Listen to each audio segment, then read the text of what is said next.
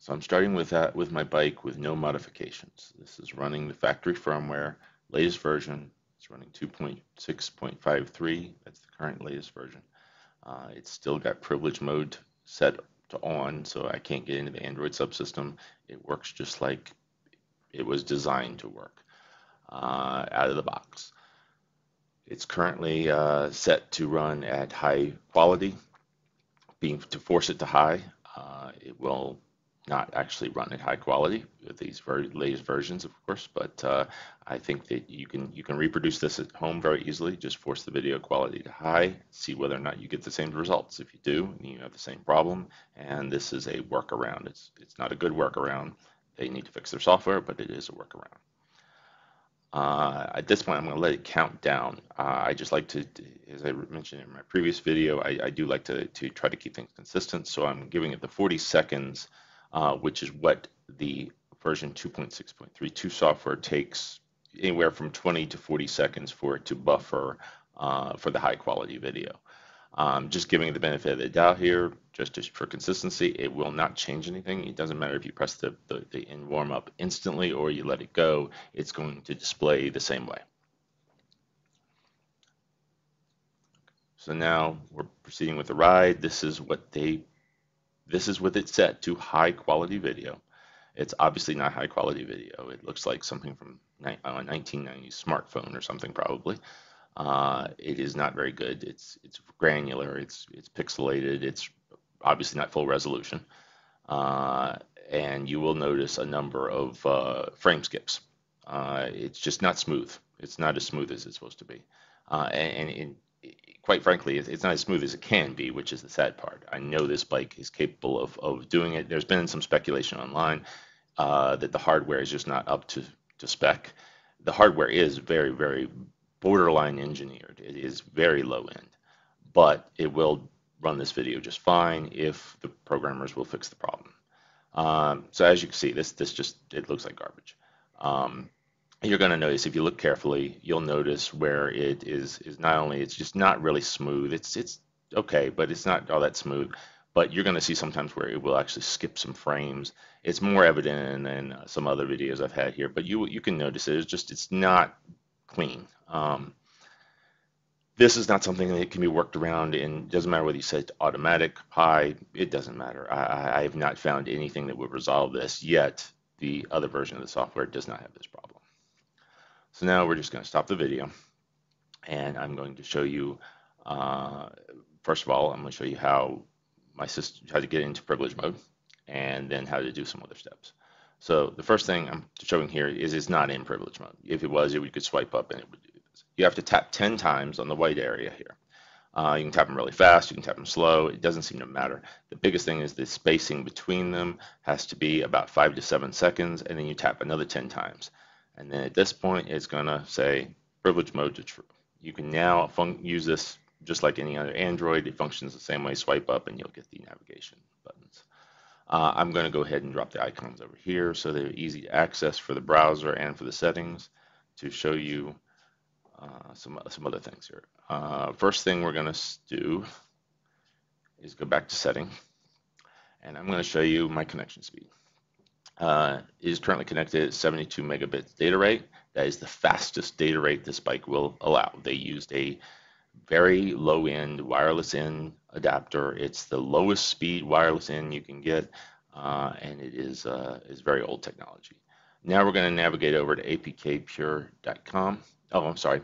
We're going to do the speed test first. So now we're going to do the speed test just to show you what I'm getting as far as my bandwidth, to show that I do not have any network problems.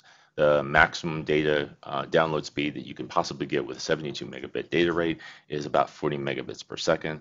I'm getting well within the expected range.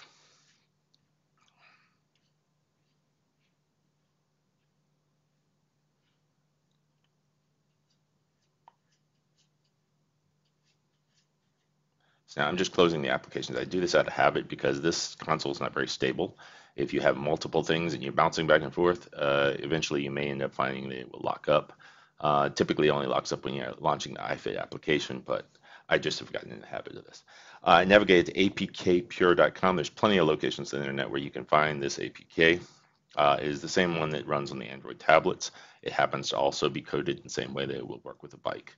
You click on this on the icon iFit Health and Fitness app, scroll down, and you will see the other versions. Now at this point, you're going to click More, and you're going to find version 2.6.32. This is the last version that worked correctly. This version has great video, no issues, no complaints. Uh, they've added all sorts of wonderful new features to the iFit app, and I actually love iFit. I just want it to work correctly. But they've added all these new features and yet somehow overlooked to fix something that is a critical part of the service, which is your experience, the video quality, and smooth video. It's been kind of surreal waiting for them to fix something that is such an obvious bug as far as I'm concerned. Or it's a design issue. It's maybe they're doing this intentionally, and if so, then that becomes a whole nother problem. Uh, anyway, we've downloaded the APK, and now we're going to go ahead and install it. Just like any other Android APK, you just run the install, let it do its thing.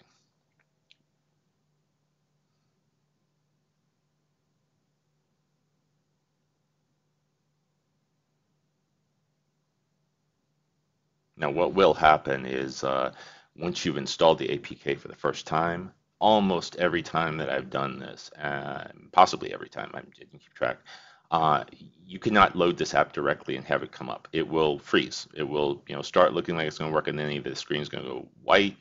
And you will have this pop up. Don't worry about changing the default. It won't take. Just click OK. It's just so it can communicate with the bike. Anyway, it is going to, it did it during this sequence. It did lock up. It will flash a few times. You'll click the button, or I'll click the button here, and it would flash, and then it would just lock up. Don't panic. There's nothing wrong with the bike. You haven't done anything that it can't be undone. All you have to do is reset the bike. It's going to come right back up now, and it's going to go back into its factory firmware. But as you see, it's going to flash the Android system first, and then it's going to go in. That's because it's in privilege mode. But it will always load the actual factory firmware and get you up into the factory version of iFit by default. You actually would have to exit the application by using the task switcher and swiping to the right to get rid of it before you launch the other version of the iFit. But I'm going to show you that in a second here.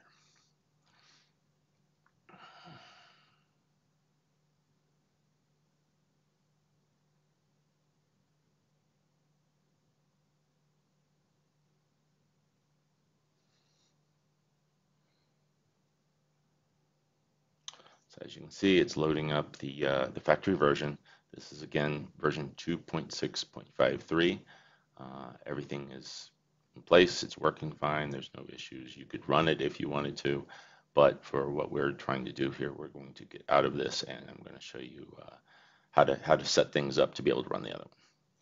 So it normally, as far as I know, it always installs as the APK. The one that you're going to want for the new version installed is the one furthest to the right. So this one over here. And I just drag them down in the taskbar, and I try to keep them separated. So I keep the factory version on the left, and I keep the 2.6.32 over to the right. You can do it however you want. That's just to keep it organized, because it'll drive you nuts when you're trying to use the same icon, looks exactly the same, and you're trying to figure out which one to launch.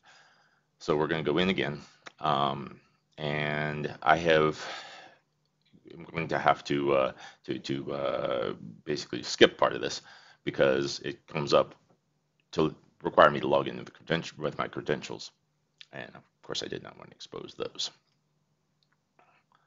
So we're going to go to the login screen, and then you're going to see it transition over to the next sequence. So now back up and running. I've finished logging in, and I'm going to show you this is version 2.632 running on this bike.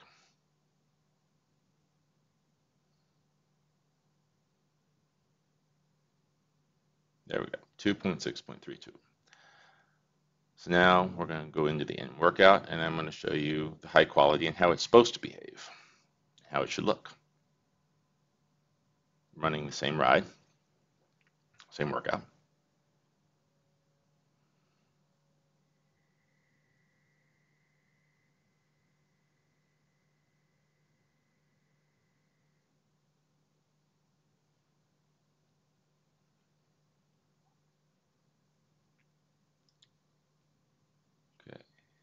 And now you will see it is going to buffer.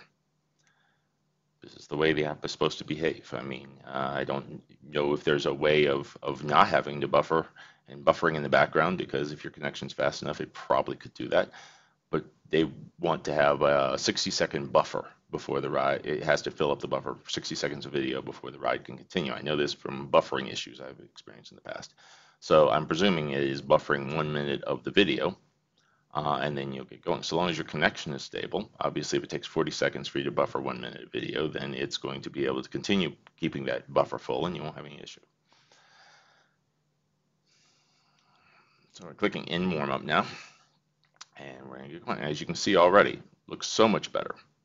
It's very clear in comparison, and you don't have the compression issues and the artifacts on the screen. And if you look closely, pay attention to the video, you will see not only does it look better, it's smoother.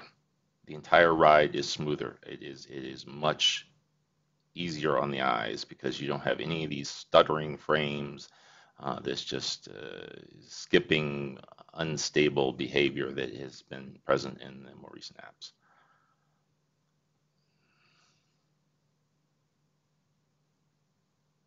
And I have to say, I really actually do love my bike, and I love the iFit software. I just don't love it after version 2.6.32. They've done a wonderful job of engineering the software, but yet for some reason, the most basic part of it, the thing that is most critical of to be able to stream the video well, they broke. Don't understand what's going on. I have some theories and speculations, but I have no proof of anything of what's going on. I just know that when you call support, they will put every roadblock they can in place to prevent you from escalating the matter. That, to me, throws up a red flag. Most companies, you say, I need to speak to a manager, and they're going to get a manager for you. You even ask them, I even asked them yesterday to confirm that the email I sent was actually received by the person who's going to get it. And the first thing they did is says, oh, let's troubleshoot your issue. What's going on? And they started trying to go down the same path again. And they even got to the point of saying, oh, maybe you need a static IP address. Maybe that'll help. And I'm like, you're not getting it. I'm sorry, but and I understand these customer service reps. They are not giving all the information. They're doing the best job they can. But any technical person is going to look at this and understand that changing your IP address is not going to change the application behavior unless it's coded to do that. And that would be ridiculous because you can't by default change to a static address without knowing what you're doing. In any case, what I just demonstrated here was that I tried to load one of the newer workouts. The problem with running version 2.6.32 is that the newer workouts will not load. Anything that has been released in the recent months, good luck. You're not going to be able to run it. What it's going to do is it's going to say loading workout, then it's going to say canceling workout. There's no way around this. They've just coded it on the back end to require a particular version of the software, meaning that you can run the older version of the software or older workouts, but you will not be able to run any of the newer workouts until they fix their software, unless you want to use the horrible version that they have that will give you a headache while riding practically.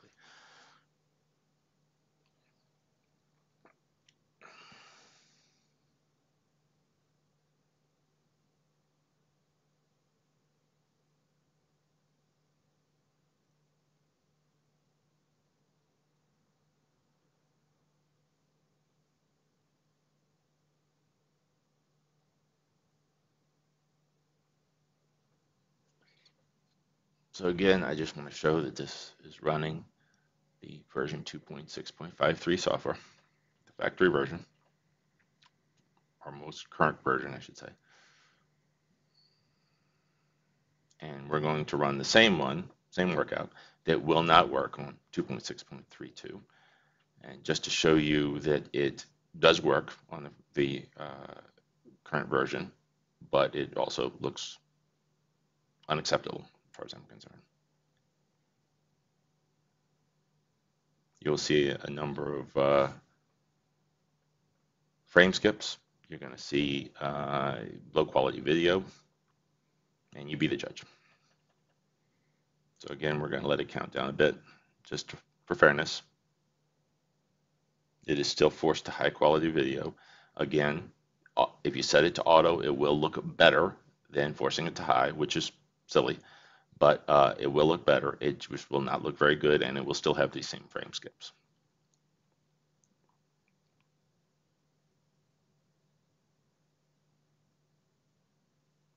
So away we go. So now we are able to load this workout because it's the current version. But as you can see, not very good looking at all. It's very low quality video.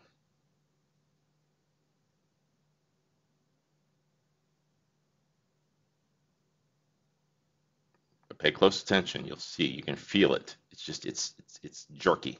It's not a nice smooth flow to the video. You can get the nice smooth flow of the video in the version 2.6.32. So this is not a hardware limitation. I really originally was thinking maybe it's the hardware. Maybe NordicTrack did not put in high enough hardware in it. It is very low end hardware. It is not what you would expect in a $2,000 bike by any means. At the same time, it will serve its purposes if they can get the software working as well as it worked in the past. I do believe that they have borderline engineered it, so future enhancements and updates and everything they pile onto it, it may be pushing its limits. I don't really know. I mean, certainly bandwidth-wise, so long as you've got a perfect connection, you've got to work hard to get your connection set up so that you make sure you can get it at maximum throughput to cover the bases. I found that 20 megabits or higher will work satisfactorily without buffering. On the high quality mode on 2.6.32. So you don't really have to have the full bandwidth, you have to have at least half of it, but to eliminate issues, get it as stable as you can. So now at this point, I'm just showing you that how to revert the whole thing. You've gone through these steps, you can run it, you can switch these apps, but here's version 2.6.32. We're just going to uninstall it, and I'm going to show you how to put the bike back exactly the way we started. So now it's uninstalled. We're just going to switch this back, and we're going to load the current version of iFit. So it's running the firmware version now, not the software that I sideloaded.